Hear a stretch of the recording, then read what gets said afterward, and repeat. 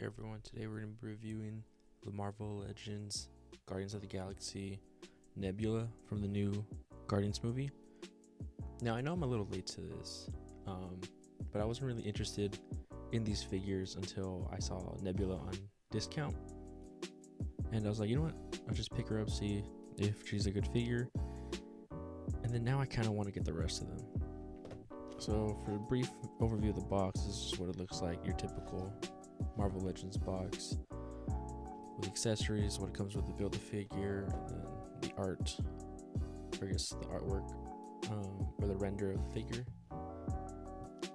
So going into the head sculpt, it's very great. It uses that photoreal technology that Hasbro has been using for the past couple of years, so nothing too special, but it's still great to see.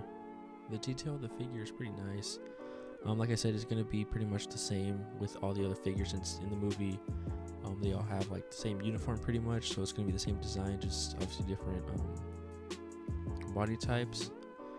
But even the detail on the arm I think is really nice for Nebula. Pretty sturdy.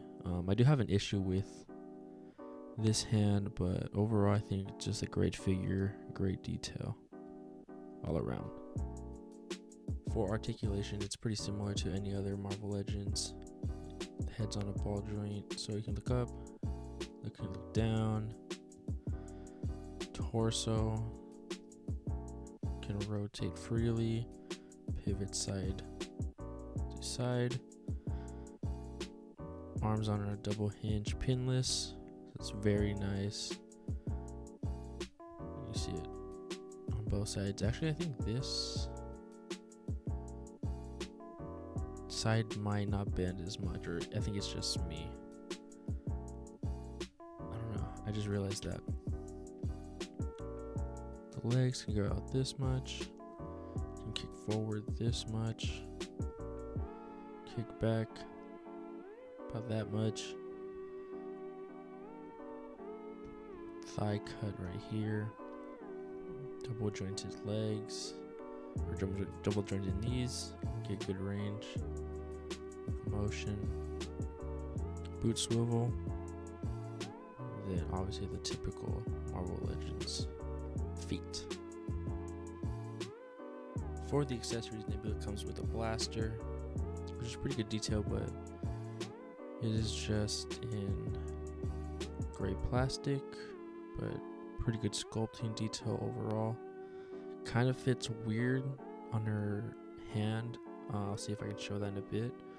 But overall, I think it's a pretty decent looking gun. She comes also with this tiny blaster, which again is in just the gray plastic.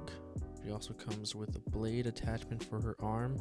And then for the Build-A-Figure, she comes with Cosmo's leg. This is what Nebula looks like with arm blade already equipped. This is Nebula equipped with her smaller sidearm blaster, and finally with her larger blaster. For comparisons, here she is with the Astonishing Ant-Man, a review I did previously, so you can go check them out.